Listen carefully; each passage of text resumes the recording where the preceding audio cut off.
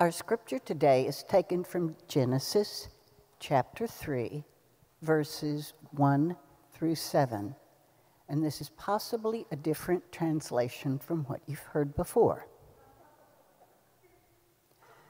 Now the serpent was more subtle than any beast of the field, which the Lord God hath made. And he said to the woman, Yea, hath God indeed said, Ye shall not eat of every tree of the garden? And the woman said unto the serpent, We eat of the fruit of the trees of the garden. But of the fruit of the tree which is in the midst of the garden, God hath said, Ye shall not eat of it, neither shall ye touch it, lest ye die. Then the serpent said to the woman, Ye shall not die at all, but God doeth know that when ye shall eat thereof, your ears shall be opened, and ye shall be as gods, knowing good and evil. So the woman, seeing that the tree was good for meat, and that it was pleasant to the ears, and a tree to be desired to get knowledge, took of the fruit thereof, and did eat, and gave you also to her husband with her, and he did eat. Then the ears of them both were opened, and they knew that they were naked. And they sewed fig tree leaves together, and made themselves breeches. This is the reading of God's word. Thank you, Beth, for a lovely reading. I knew why to pick you as our reader of a biblical text, especially of this one. I know your love for English, and also New English, but also the Old English. And dear friends, I will not be preaching that much about the biblical text which we just heard, or only tangentially, or just touching it. But I had a reason why I picked this particular biblical passage. And dear friends, I don't know whether you can see it. This is the Bible from which Beth read to us. Of course, she had a sheet of paper, not this. This Bible is right now with me. Although originally that was almost like in a plan to have that Bible in the hand of that person. But then I would not be able to have it here in my living room. So this is the Bible from which Beth read to us, and transliteration of that text. Genesis chapter 3 will be right here. These are introductory parts, and soon we are in Genesis, and Genesis chapter 3 will be somewhere. This is 7. Genesis chapter 3 will be right here. This is the text. It's the oldest Bible in our church library, and it is also our direct link with the Reformation, English Reformation. This particular volume is from 1600 exactly, printed in London. But originally this translation was made before 1560 and was published in that year in Geneva. And I'll be talking about it more. But here I need to make a congratulation, because in our Friday message, we played a game. I showed the frontispiece of that Bible and asked what kind of Bible is it, what translation, and Edith Mutindi Kavu from Mombasa knew first and responded and said, that is Genevan Bible or Geneva Bible. And then shortly afterwards, Susan Matthias also sent me an email. So congratulations, thank you. We don't have any rewards. Maybe when I am back, I'll have some special cookies for you. I don't know how to do it with sending anything to Mombasa. I have hard difficulties in sending small gifts even to Europe these days. But I knew about Beth's keen interest in English and Old English, and so it is marvelous to have her read this ancient, it's not ancient, medieval translation. This translation, of course, considering the dates, predates Shakespeare and King James Version by more than half a century. This was a biblical translation of English and the New England Puritans, Calvinists. And when King James Version finally appeared, these people who were behind this translation and then continued their faith in England, as well as here behind the ocean in America, sort of distrusted it for reasons which I will explain later. I ask for this specific passage because it gave this Bible its nickname. Imagine the Bible had its nickname, such a popular Bible it was. And its nickname was the Breeches Bible. Because at the end of that reading, we heard that humans made themselves out of leaves breeches. That was a unique translation. Chagura, or chagurot in plural, in Hebrew simply means loincloth, girdle, belt, anything below the waist. And it can be also, the same root can be used, for instance, for a short dagger, which was probably worn there. And there was clearly a short period in medieval English when breeches meant underwear, before it actually became a name for a knee-length trousers worn with stockings or high boots for riding horses. But it was a short and strange enough period when breeches were underwear to generate this nickname. It was peculiar and interesting, and so that was why it gave that. Not only popularity of the translation, but also this peculiar way. But also another reason besides that there was this short period when breeches were underwear, also it tells us something about the origin of this translation. It was translated in exile. British reformers and theologians escaped from England and Scotland. John Knox, by the way, was in Geneva at that time as well. They escaped from there, from Great Britain, escaping English Bloody Mary of Tudor. Many went to Geneva for very good reason. Bloody Mary was bloody and persecuted the Protestants. And they had a good reason for escaping that religious persecution.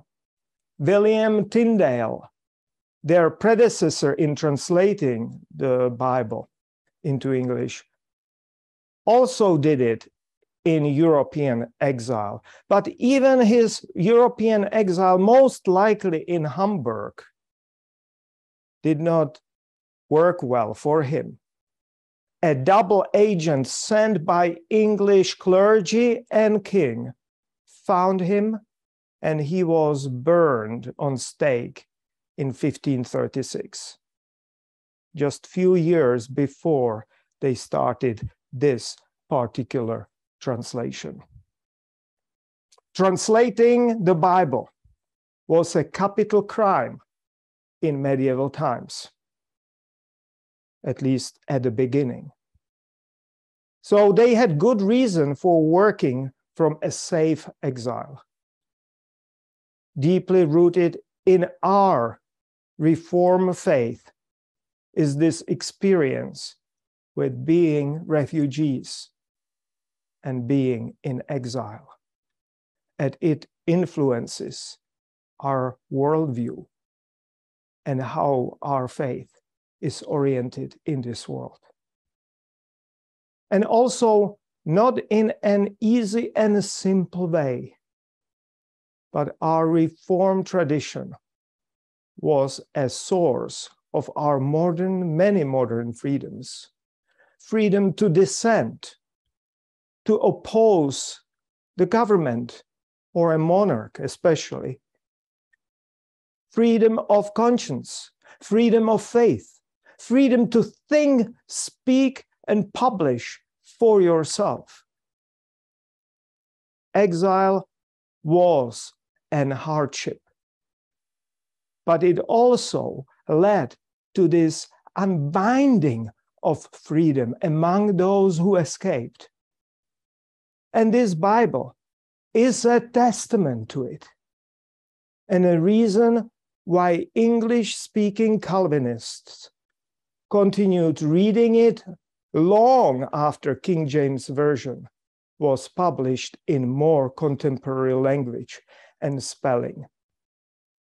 I know that it might sound strange to American Christians, but English-speaking Calvinists, Puritans, and Scottish Church did not embrace and trust King James Version, definitely not in early stages.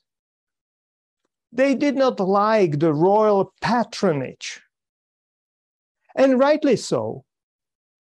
There were documented instances when King James Version bent over backwards to please or at least not offend the royal feelings.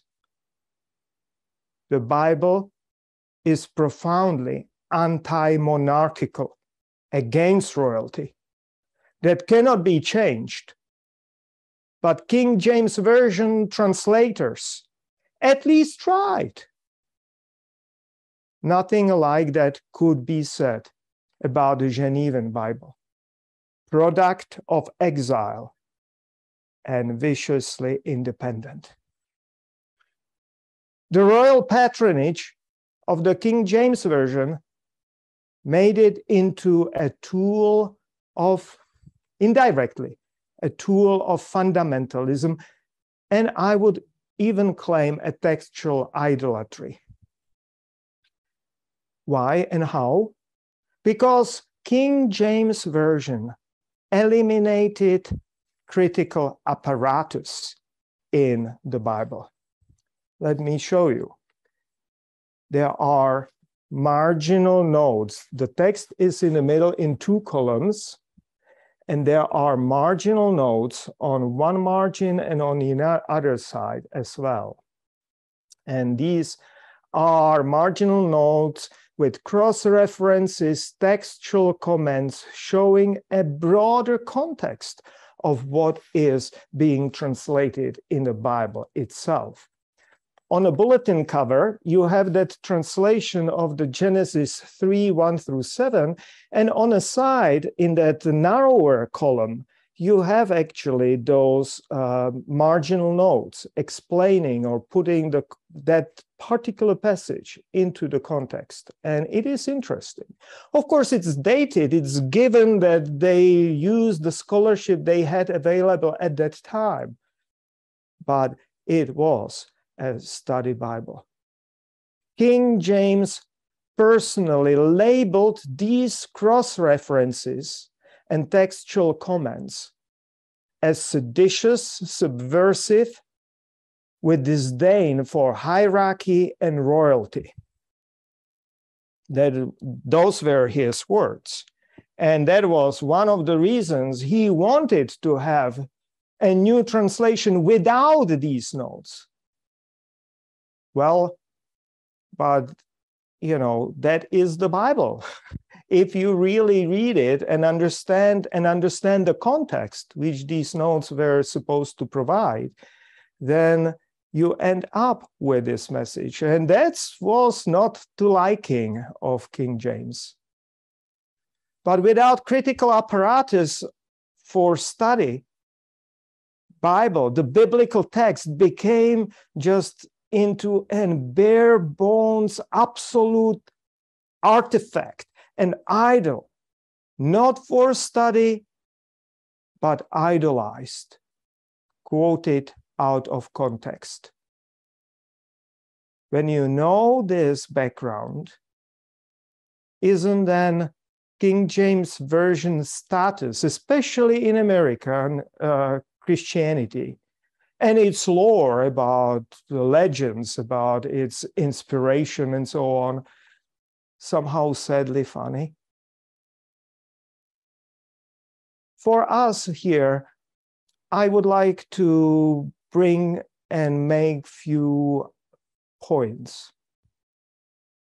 First of all, Bible, when taken seriously and studied diligently, is dangerous, is subversive, revolutionary book, especially when comprehended, not an artifact of idolatry. It has been so in Reformation time, and I believe it remains until now.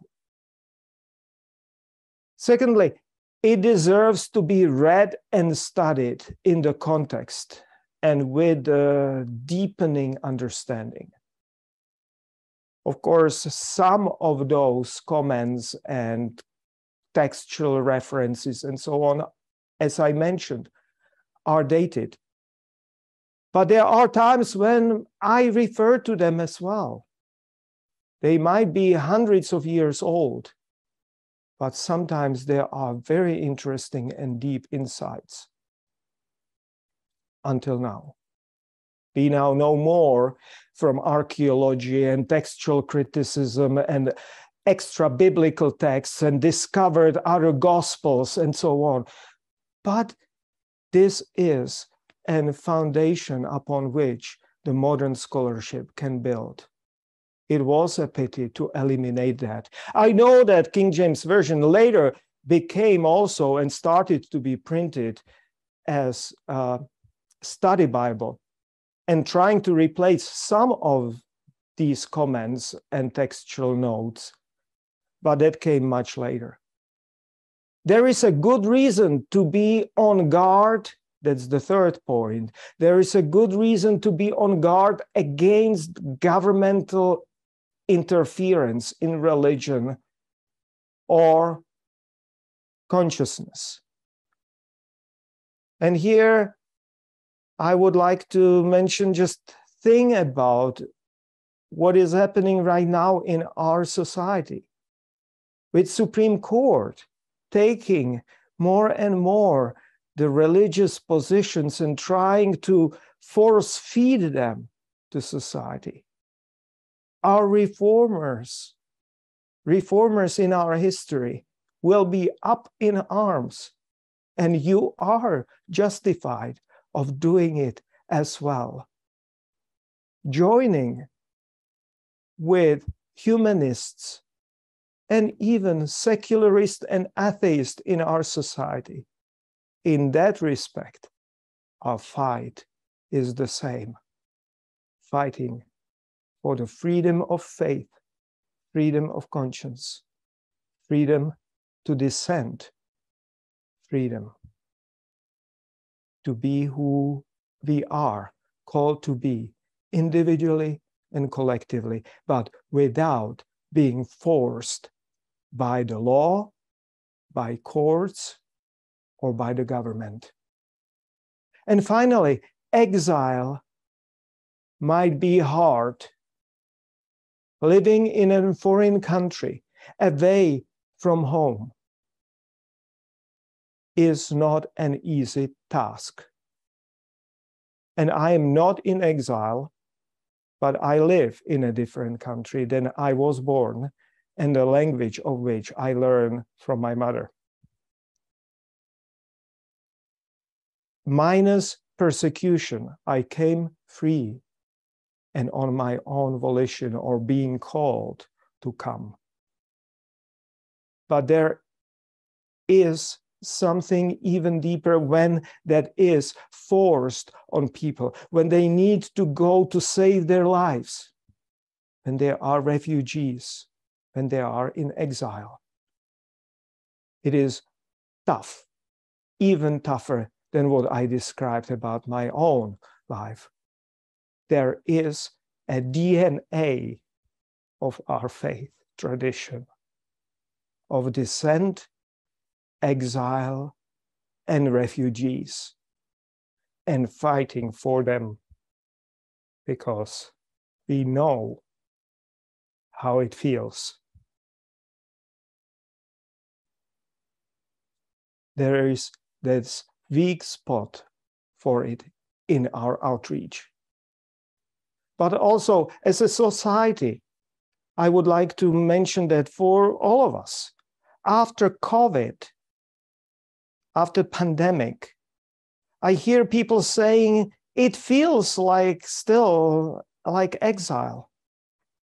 We escaped from one world and we don't feel like at home in this new world.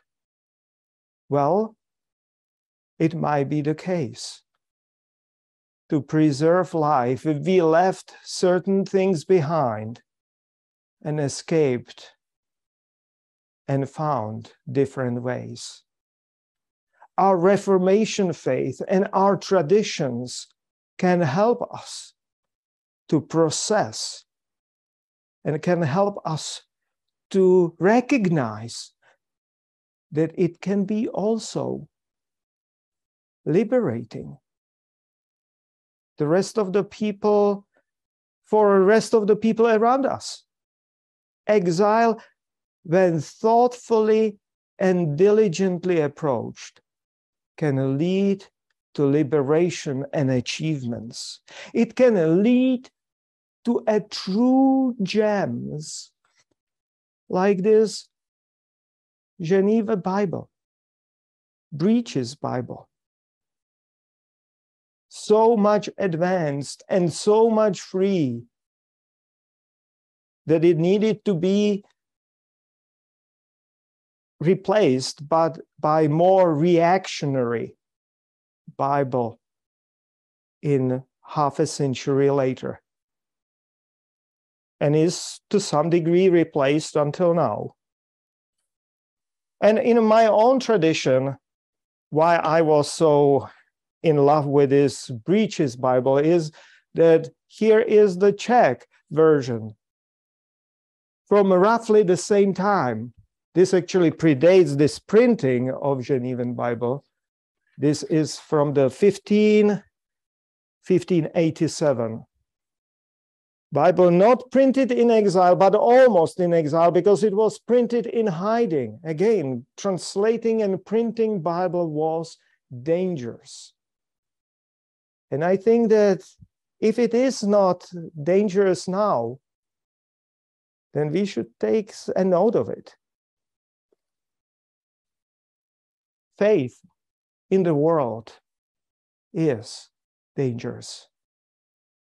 And we need to take it and take that challenge and fight against injustice and for freedom of faith, expression, and religion for ourselves and the people around us. That is the heritage of our Reformation.